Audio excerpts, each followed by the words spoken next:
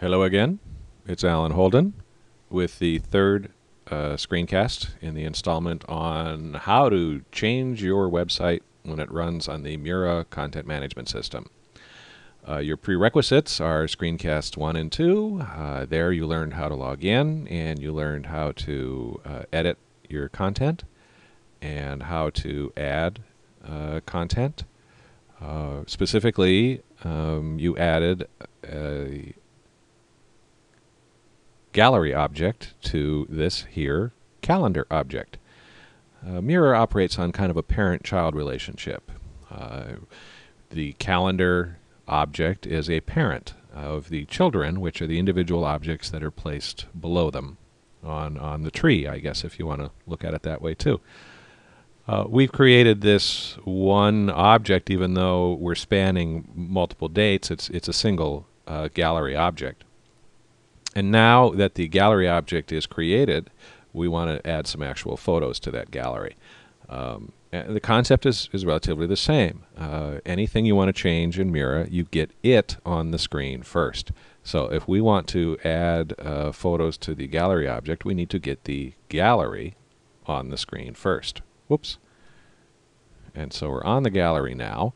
And the choices of things we can add has changed dramatically because Mura knows we're editing a gallery object right now.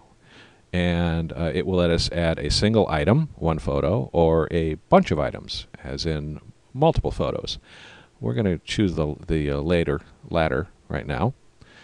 And the interface for this is relatively simple. When we click the button, we get our own operating system dialog box for selecting files. I'm running Windows 7 right now, and this particular dialog box is showing me large icons for each photo, but your own system might show it to you like this or like that, and mine's like this. Also important is the actual size of the photos that you're uploading. Mura will let you select multiple files, but if your camera was set to take huge 8 megapixel beasts of every photo item, and you select multiple items and upload them, your system could be chugging along all night while you're waiting for this to happen. So depending on what it is that you're taking, you can either resize your photos ahead of time, or you can just set your camera to do 600 by 400 or something along those lines when you take the photos in the first place. Anyways, or you could just select smaller batches. I'm going to select a batch of about 4 of these photos.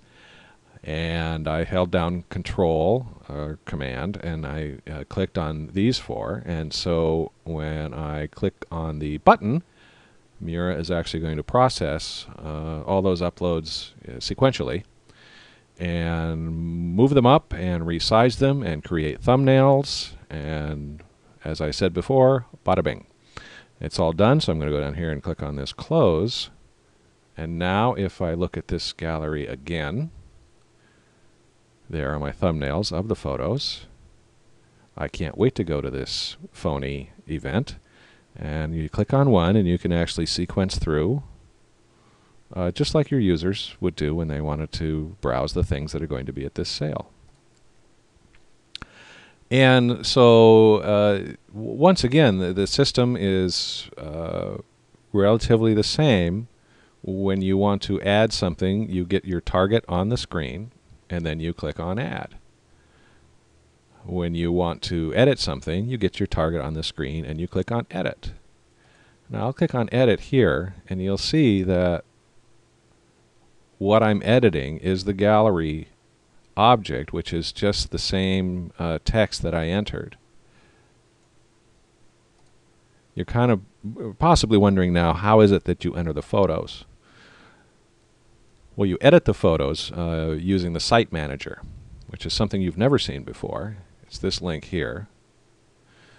And there are so many features on the Site Manager that go beyond this screencast, but for now, our concentration will be on this tree, in which you see our parent object, the sale in Pasadena. This is the gallery object, but below that, like children, are each of the individual photos that I uploaded. And so here I can scroll this way a little bit. Here on the far right is the delete icon for removing any one of those photos. If I uploaded too many, or there's one I didn't like and I replaced it with another one. Another thing you can do is open up the individual photo item and give it a far better description. Something I am not really doing. I'm giving it a slightly better description. And there's the familiar publish button.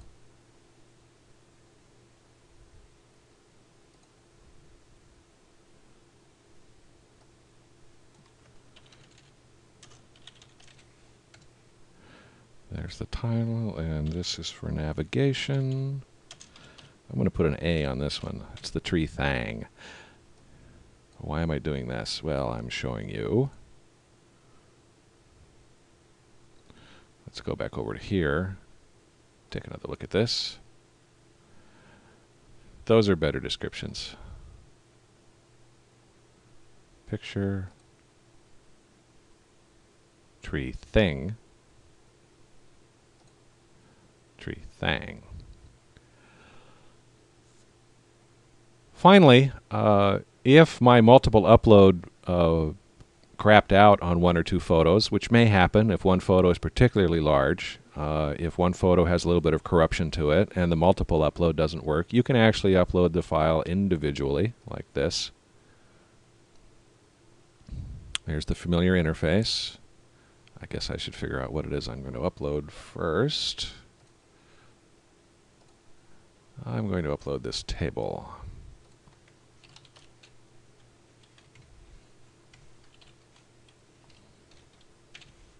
And there we go. Publish.